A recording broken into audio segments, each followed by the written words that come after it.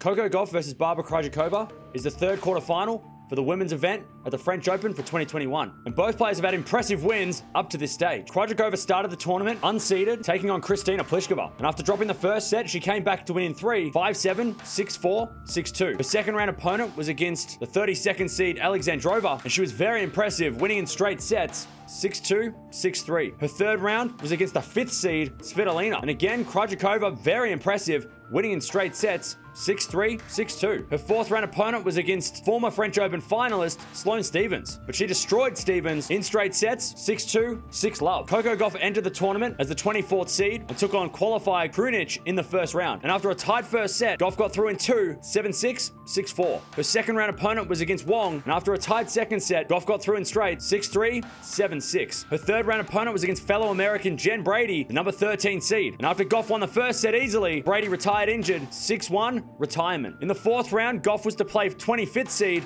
Ons Jabeur, and this match was set up to be a classic. But in less than an hour, Gauff destroyed Jabeur 6-3, 6-1 to get to the quarterfinals. These two players have never played before, but both are coming in with a lot of form, having won titles on the clay leading into the French Open, and both competing in their first French Open quarterfinal. If Krejcikova is going to win, she's going to have to serve well, and she's going to have to hit big ground strokes. She is the taller player just over Gauff, but she also has a lot of doubles experience as well, so she's going to have to use that doubles experience and variation to also put Gauff off. If Gauff's going to win, it's all about maintaining composure. She needs to stay composed in this big moment. A lot of hype behind Gauff, and a lot of the media are getting behind her as well, so she needs to make sure she blocks that out so it doesn't affect her match. This one's a very close one to pick because both players have been very impressive, had big wins, and they're both coming in with some form, both playing in their first quarterfinal. The semifinals are up for grabs, but I'm going to go with Krejcikova in 3 sets. I think Gauff's had a great tournament up to here, but I think Krejcikova, just on that little bit of experience, being a little bit older, I think she will get through to her first semifinals. But let me know down in the comments below,